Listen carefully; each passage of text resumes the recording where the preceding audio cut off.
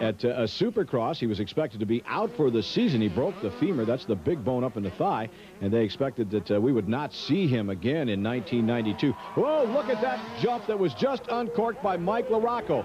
Earlier today, we'll get back to the Lamson story in a second, but earlier today, Larocco discussed that long triple jump that he had a hand in building on this Redbud track. And we wondered at the time, as did several riders, if that triple jump would be a factor in the 125 competition. Larocco has just set up this move that he just made to take over second place by completing that triple jump.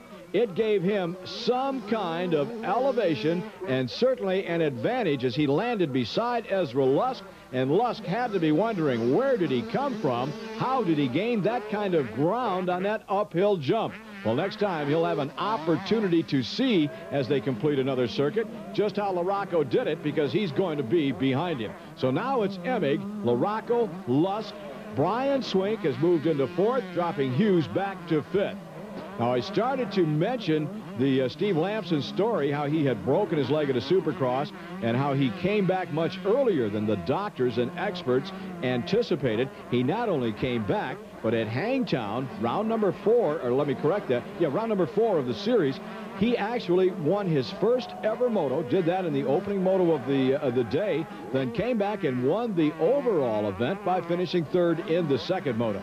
So a storybook finish for Lamson, and he had a lot of fans there. That was kind of his hometown track. Now Larocco would like to put together for the fans here at Redbud a similar performance, sans, of course, the broken leg. He would like to win. This is his hometown track in that 125 class. All the way back into third now, and he has dropped considerably off the pace. That's Ezra Lusk, rider number 117, and Brian Swink up to fourth, and we had a quick glimpse of Ryan Hughes.